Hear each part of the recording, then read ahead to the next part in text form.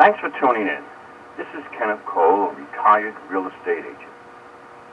Some folks say that this system doesn't work, that people have cell phones today and they use the modern technology. Well, that may be true for the young folks, but many seniors don't have or use iPhones. But if they're driving by in their car, they sure do have a car radio. You can make up to a 5-minute message, and the message will repeat 24/7. That's great advertising. Now think what the neighbors will do when they see that sign. They may not be looking to buy or sell now, but down the road, guess what? They will be thinking, let's call that agent with the talking house.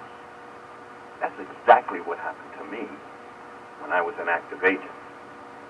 One time when I was selling a house 1 block away from the school, I made flyers up and went to the school 15 minutes before dismissal. The parents were a captive audience. I gave out my flyers, and as I was doing so, one woman who was talking with 3 or 4 other parents said, "Kenneth Cole, you sold 5 houses on my block." I didn't know her, but she got my flyers every time I had a house listed in the area. I guess the talking house made a good impression. That's another thing realtors should do. Whenever I had a listing, I flooded the area with flyers.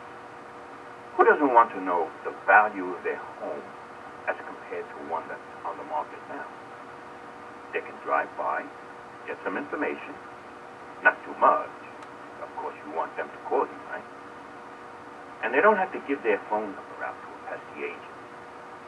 You can find out about this new listing on the market. That's what it's all about. Exposure. This will give you 24/7 exposure. This also gives you the opportunity to give out your website and more information on your agency.